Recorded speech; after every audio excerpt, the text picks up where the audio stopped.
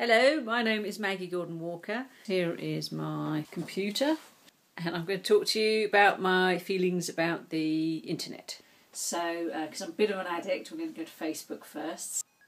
You quite often don't get to see a lot of people you know as much as you would like to, but you can check them out here. This is someone I know a little bit and she wants to be a photographer. Then of course you have friends who aren't really your friends, so you might have quite mixed feelings about. I quite like going to look and snoop on them, I suppose. It is like a twitching net curtain thing. So now I'm going to go onto Twitter. I have 119 followers. I'm currently rehearsing for Brighton Fringe. And then here's the handy bit, obviously. So if you @ somebody, they will then notice this and they might retweet it, so then more people know what you're doing.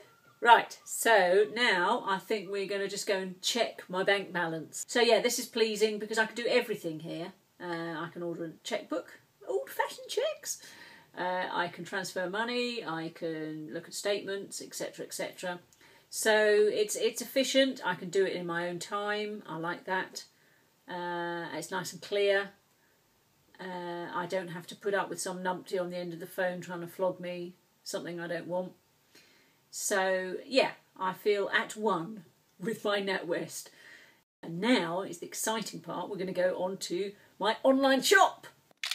Now this is nice because I like looking at all the pictures of all the things, nice bits of food that are coming. This I find a little bit aggravating. All things you buy, they always say, but hadn't you thought about this? And wouldn't you like this instead? And oh look, you're our 50 millionth customer, so let's give us this if you sign up for us for X amount of time. And generally people don't want that. I think we're done with the shopping, we're done with the banking. Now let's go look a bit more at me. Mothers Uncovered is a group I run in Brighton. This is something I've created. It makes me feel quite proud. Hopefully we'll carry on. Just taking to the Flickr stream here, which was a competition for kids in Brighton and Hove take pictures of their parents. Pleasing to see. What's nice about Flickr is I can see how many views, nearly 2,000. So it's a good way to sort of spread the knowledge of what you're doing. It makes you realise you're just sort of one tiny little cog in a very large wheel, which is a nice thing to feel, also quite scary. Yeah, but yeah, it makes me feel a lot of affection for those women.